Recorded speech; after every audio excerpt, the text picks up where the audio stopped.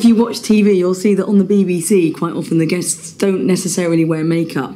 If you watch Sky News, I think they insist that everybody wears a little bit of powder, a little bit of foundation. When you're making your own videos, you want to look your best. So if you are glowing or shining with a little bit of sweat under the studio lights, or you just look a little bit shiny on top there, just get a little bit of powder and just lightly brush it on. You can brush your forehead, you can brush your head at the top if it's a bit shiny. You look so much better.